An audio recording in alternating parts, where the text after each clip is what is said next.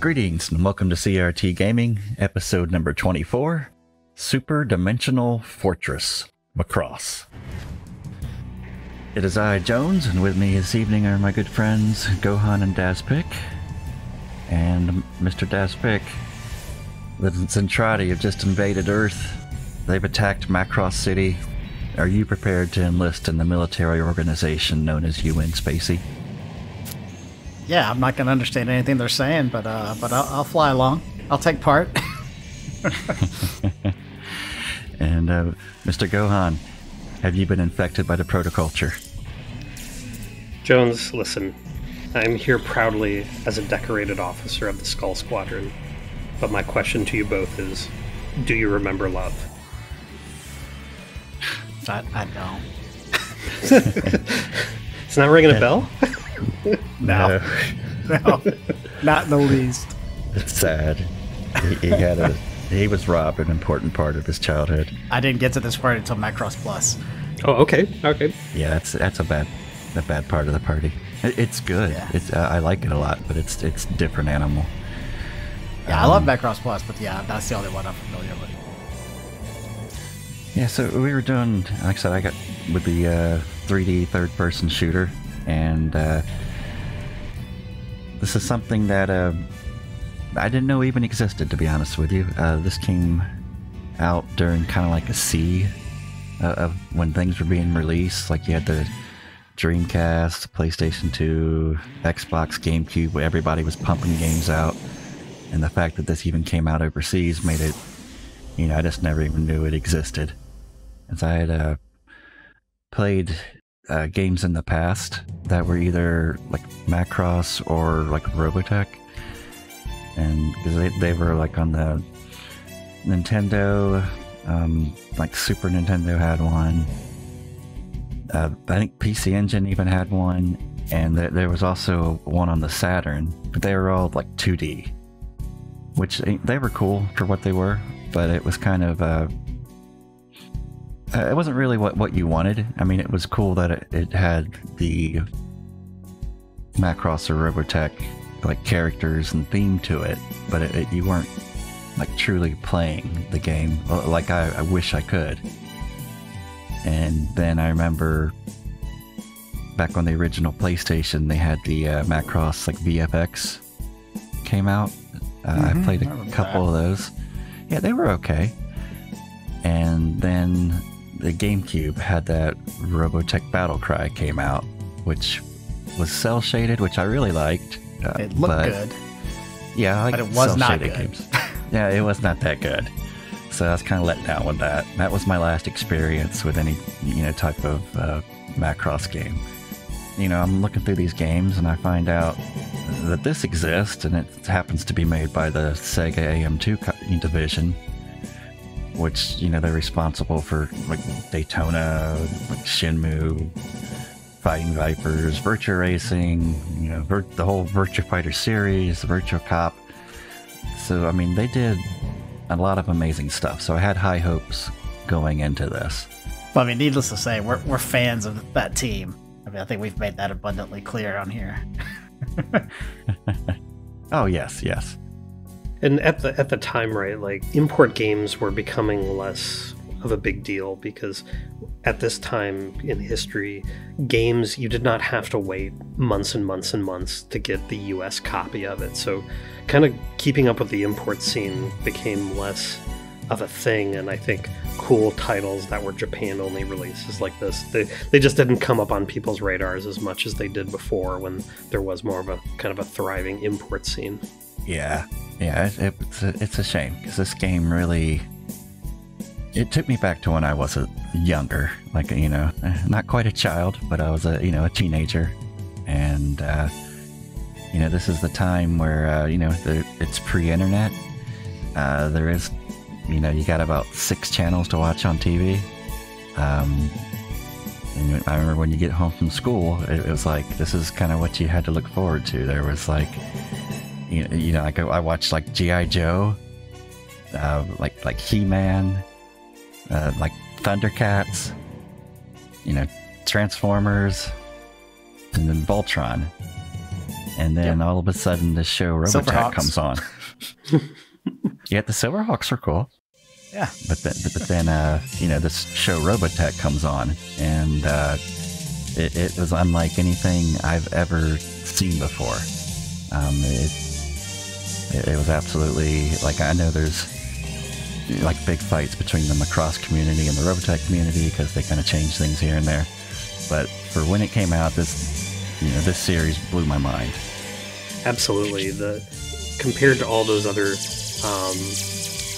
TV shows that were basically just vehicles for toy commercials, essentially, seeing Robotech, Macross on TV, it was like the serialized program, and the story was ongoing, and of course it like has every single cool thing a 10 to 13-year-old boy kind of wants. It's a show about planes and adventure, and of course transformable robots, and just the whole, I don't know, it's just so different than all the other kind of cartoon entertainment that was on around that time. No, definitely, because like I said, it dealt with like space, aliens, alien technology, planes transformed, plane transforms, got legs, it's got arms, and it's holding a gun. It was just totally the harsh realities of war. Yeah, it was. Yeah, it was pretty crazy. And then amongst that whole thing, I choke up when Roy dies. Oh, spoiler, bro! Come on. Oh, sorry, Daz. Yeah. It's only 40 years old. Decades. It's only 40 years old. But it's essentially like it's the kind of like love triangles happening in the middle of this Zentraedi human war. Strangely enough, in the midst of all that is like J-pop music, and but it really fits with how it's used. And well, let's start with the game itself. Like when you start the game, you can choose between two different scenarios. You can choose to follow the plot line of the regular Macross story, or you can choose to follow the plot line of the Do You Remember Love movie. And I kind of just asked you guys to play the plot line just for the the regular series. And I'll save mine for last because mine's pretty biased. But I'll ask Gohan here. How do you feel about the game as far as a translation of the series? I know it's in Japanese and there's a language barrier, but outside of that.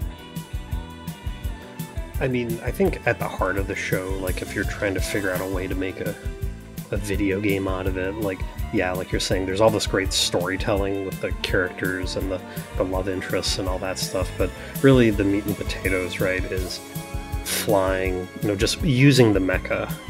That's where everyone's head goes towards first. At least that's where mine did.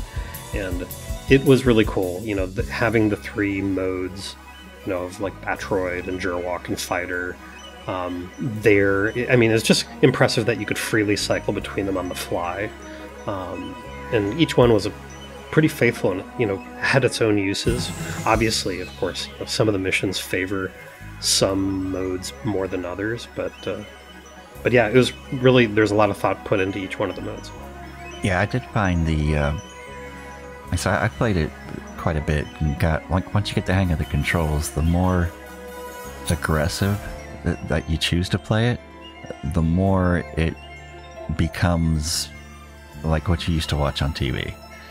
Because like you can literally, like fly after somebody, and then like they try to do like a 180 and come back over you, then you immediately turn to robot and lock onto them, shoot at them, then transform back to plane and take off after them. I had quite a few times. Had some giddy moments.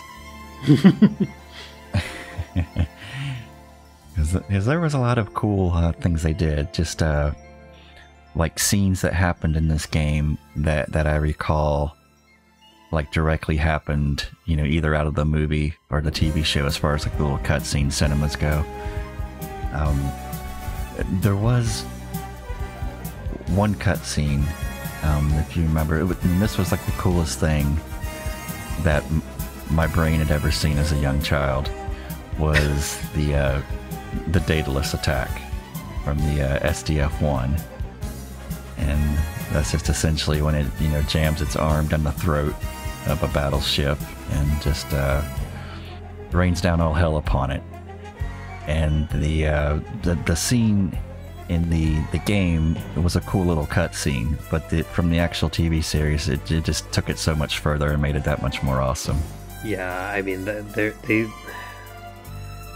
those kind of little real-time, kind of sequences, they so much, once again, like about it is the story and capturing those like little pieces in history from the show's timeline, whether it's like the Daedalus attack or the kind of the pinpoint barrier shield, and obviously like the big climatic ending. But yeah, it was kind of cool how the actual Macross, the SDF-1, was a part of the actual controllable gameplay arena that the player was in.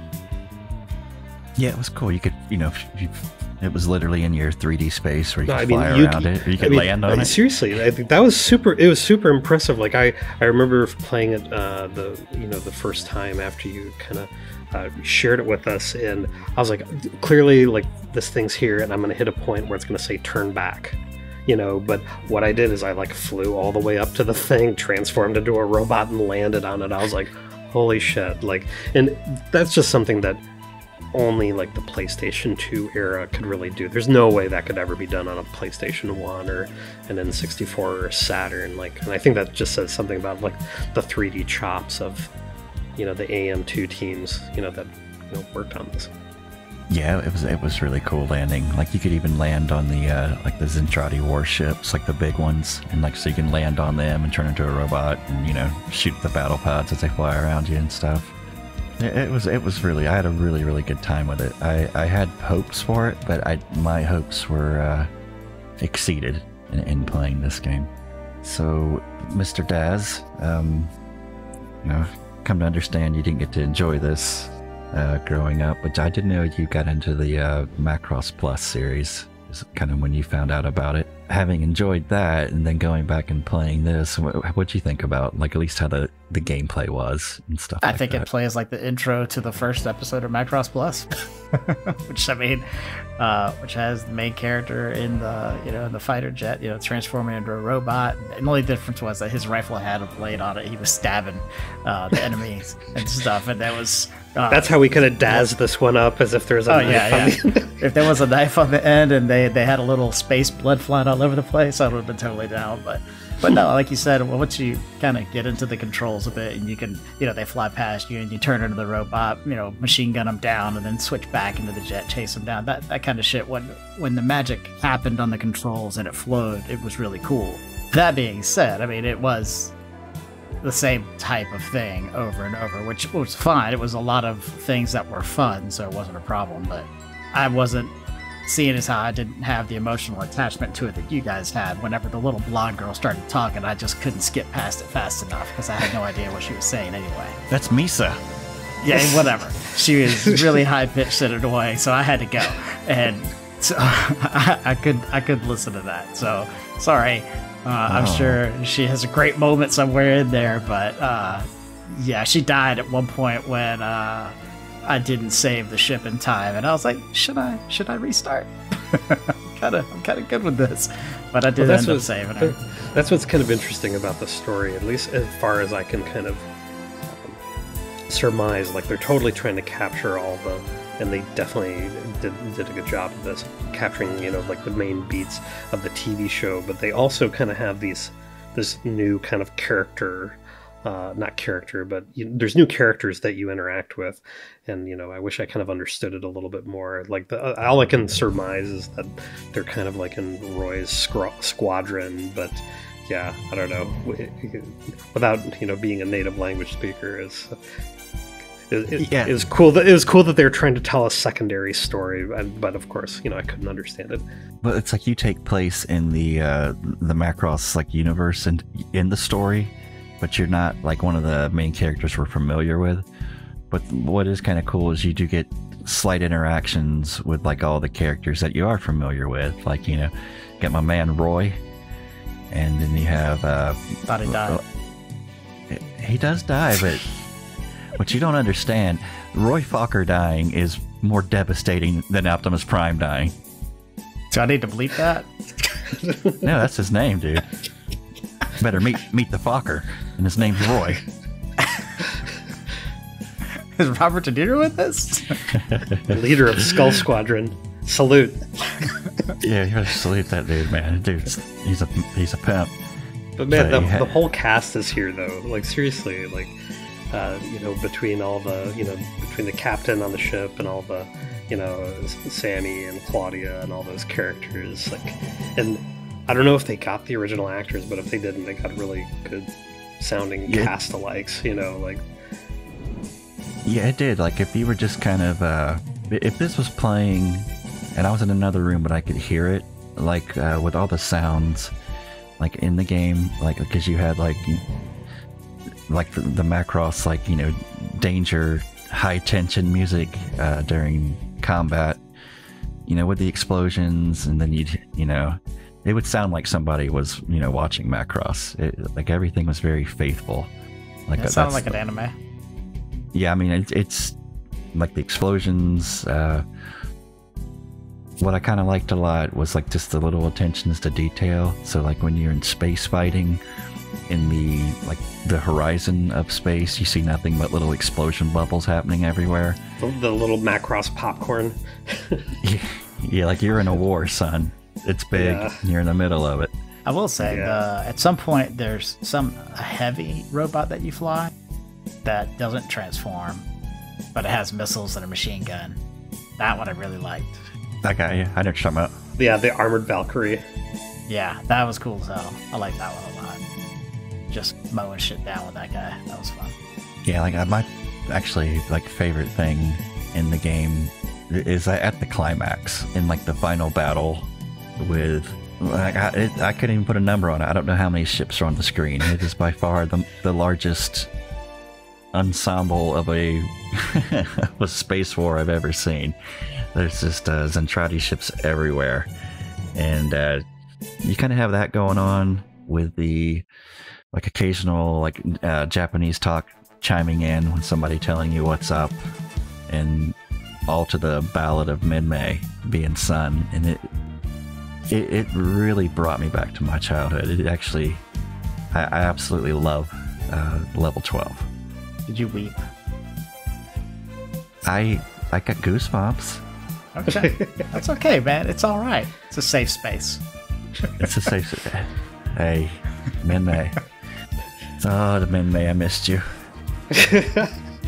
I mean, but just to kind of talk about the levels and the story in the game, right? It's like all of those things are just completely captured, and whether it's seeing the dogfight with Max and Miria, these are a lot of kind of iconic moments in the series, and you get to kind of either see them in gameplay or see them, through their cutscenes and stuff like that. And yeah, I mean, the music, of course, is a huge part of Macross's appeal and what made it really stand out back in the day. It really was the first of its kind, where it's this kind of sci-fi action with this idol singer, kind of that kind of combination together. The story was actually really convoluted. It was pretty crazy for something to even comprehend as a younger child. Because even to this day, I still don't know if I fully comprehend the story. But you're fighting the warrior race named the Zentraedi, and they were created by this other alien called the Protoculture, and the Protoculture made humans, and it made the Zentraedi, and then the Zentraedi was able to get free of the Protoculture, and they fought them, and then I believe the Protoculture ship is what the SDF-1 is that correct, Gohan? Pretty sure you're staying within the lines right now. Okay, because like I said, I tried to read up on it a little bit, because I'm a little rusty on it. I wasn't a super fan, but I really enjoyed it.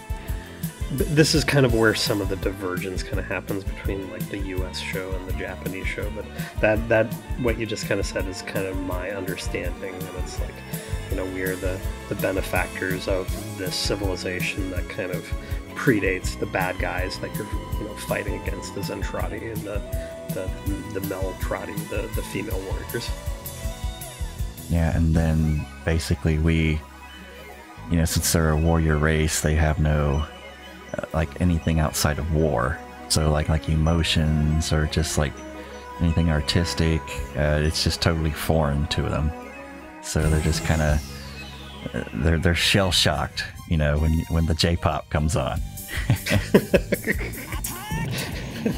and they're infected with the protoculture. I mean, I see why. It should be. They're starstruck. They don't know what to do. But yeah, I found myself cracking up. There's the one mission where you're trying to take out the recon ship with the stowaway guys on it, and like in the little picture-in-picture, they're watching the Miss Macross pageant, and I was just like cracking up as I was like playing that. They're like reacting like, oh, because like you're saying, in their culture there's like no concept of aesthetics or like any of those things. They're just totally focused on warfare, and yeah, just like you said, it's the details, and those little details definitely added up. You can just tell that a lot of people who worked on this really loved the show. Yeah, it was definitely, it definitely showed that it wasn't just some, somebody got a hold of the license to do it and, try to make a buck. It was actually, they did a really good job with it. Yeah, it wasn't really, like the Transformers Jetfire toy. No, it was not. It wasn't, any of that. And like you said, like there were quite a few of, Macross like titles on lots of systems, but they're all, to be honest, pretty not great. Like it was so cool to actually put hands on a controller and play something that, did the subject material justice. Yeah, one of the things I was thinking about that the game did that I kind of really liked was, if you do like a perfect lock-on where you get like 6 locked-on missiles, you would get like a little cinema of the missiles, taking off with their, contrails, flowing through space, heading towards the target. Had fun trying to, create little action scenes in my replays. Oh yeah, like the little Panzer Dragoon style lock-on, those little cutscene moments definitely brought like kind of nice moments of pacing to what was typically pretty frantic shooting sequences. Yeah, it gives you a second just to breathe, in between the insanity. Just the carnage. The chaos. Well, I'll say this. As much as you hated me picking 3D third-person shooters, just think, you never would have found this. It all worked out against all odds. So you can thank me later. Headshot. He's I may kind of have got to thank you. He might have you there. Yeah, I did, because I really found, like, sounds, cheesy, maybe a little lame, but episode 12 is absolutely everything I could have ever wanted in a Macross game is episode 12. It's the complete package. Thumbs up, soldier. I mean, they tried to do just bring you into all the just different awesome environments, and whether it was the kind of the asteroid fields or flying around Saturn or like the Mars base where you fight Chiron, in the in his mech, and the one where it is like the escort mission where you're trying to save the human reconnaissance ship, the Cat's Eye ship. And it did feel kind of cool. Like there were quite a few sequences, right, where it's like, no, you have to kind of defend the Macross, because you would see its health and you'd have your health. So you definitely kind of felt like you're kind of defending your base, Yeah, they were pretty relentless. They beat the shit out of my out of the SDF-1. it barely survived a few times for me. Yeah. Oh yeah. That thing, you know, the warranty's up on that thing. But I mean, out of all the levels though, like the only level that I really wasn't the Valkyrie's design didn't work. There was like the one level where you're actually fighting inside of the Macross, where it's like inside the where the habitat is, and it's like they kind of box you in a little bit. And I think that was the only time where I felt kind of like frustrated with, you know, the camera, you know, and just moving the character around. If you're outside, you know, open sky or open space, like moving the character, you can just tell that the character was just built to be in that environment, you know. Yeah, that helps so much a lot more so to like constantly lock on, almost like you're playing kind of like using Z-Link, or is that what it's called, for Ocarina of Time. Like you kind of don't want to like free run. You kind of always want to be locked onto somebody. It gets a little more easier, yeah, to maneuver. But yeah, I understand totally what you're saying. Yeah, I mean, Gohan enjoyed it, and I think Daz had a decent time with it, I believe. So we'll try to get some ratings from people here. So we'll go with Daz first. You had to give it a 1 to 10, Daz. What are you giving Macross? I kind of hate to, because I missed 50% of the game because I couldn't understand what the hell they were saying, you know? And so any of the story moments or anything like that, and I know it ties into something, if I had watched the show, it would have made more sense visually. But I mean, I would just have to base it on the gameplay, and the gameplay was fine. I mean, it was fun to shooter. I mean, it was, like I said, the levels are kind of samey. You're doing the same thing in all of them, and you're doing the same thing in all shooters. I get it. I didn't hate it. It be like a probably 7-ish for me. Yeah. Fair enough. Again, I don't have that emotional attachment to it that you guys do. It was just kind of neat. No, but like so, I think the game itself, like you know, if you want a translation for it, I gave everybody links to that. But there's no way like this game could have encompassed what the actual story was. So it kind of had just, you know. But yeah, it would have been helpful, you know, knowing what was going on going into it. I agree. So we'll go with Gohan, sir. How would you rank this trip down memory lane? I think that's just kind of it, like what Daz just said. It's like, you know, just knowing the context of what's kind of going on, and obviously like the time and place when Macross was on TV sets, you know, in the US. Jones, for longtime fans of the series, like that final mission where you're fighting in the fleet in the Super Valkyrie is just like pure fan service. And you know, when the when the Minmay music comes on in the last mission, you can't help but be caught up in a huge wave of nostalgia. You know, like I said earlier, it's like you can tell the team that worked on this cared about the product and really being good stewards towards the show. And you know, it's an arcadey shooter, you know, version of third-person game with a little bit of air combat in it, and of course the cool transformation modes are just, you know, really need to be there and be successful. But solid little title. I'd definitely give it like probably like, you know, 7.5 as a game. You know, Macross, you know, has had tons of, you know, games made for it that just were not good, and this is the first time where I walked away feeling like that was a good Macross video game experience. That's the first time in my life I ever said that. Yeah, I kind of can echo that. That was I was pleasantly surprised as to how good of a Macross experience it was in comparison to what I've experienced. But I'd give it an 8, a solid 8. I would have loved to have played this back then, because it probably would have blew my mind a lot more than it did here recently, and it really did blow my mind. Yeah, that being said, like I said, it gets repetitive, but you know, for what it is, you're not going to be doing much more, unless you want to, I don't know, you want to try to juggle Misa and Minmay. There ain't too much more going on in the Macross world. Next week, we had kind of talked about it. There's a special event coming up. 35th anniversary of The Legend of Zelda. Yeah, so we're going to do a tribute to this game that maybe be good or bad. I don't know. The greatest song in the world. It's one of the most recognizable, that's for sure. This is just a tribute. It's a tribute. Each of us were going to pick one of the games out of the Zelda series just to kind of talk about next week. Yes.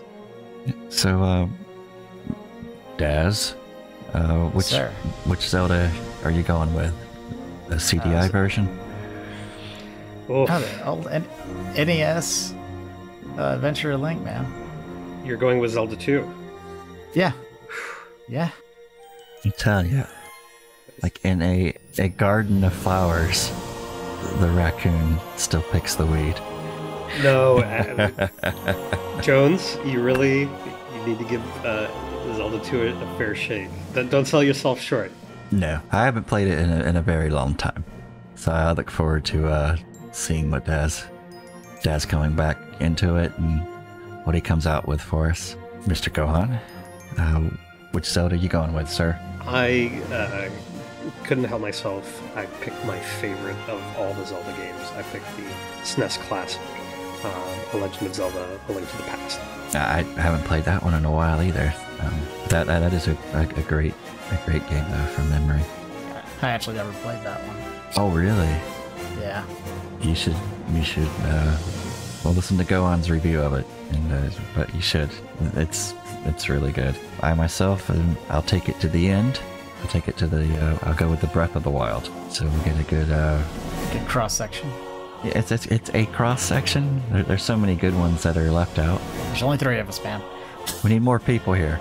I demand representation for the Wind Waker. CRT Gaming now taking applicants. I mean, if you want to dabble, you could, dabble. There's nothing stopping you. Just saying. It's the 35th anniversary. Like we'll pick our things and pick our titles and just let it kind of take its course. Yeah. All right. Well, sounds like a plan. Hot. Be hot. Stay tuned for next week, and we'll have the 35th anniversary tribute to the Legend of Zelda. Until Sexy then, times. it's Jones, Dazpick, and Gohan. And we are signing out. Until next time. Sexy time.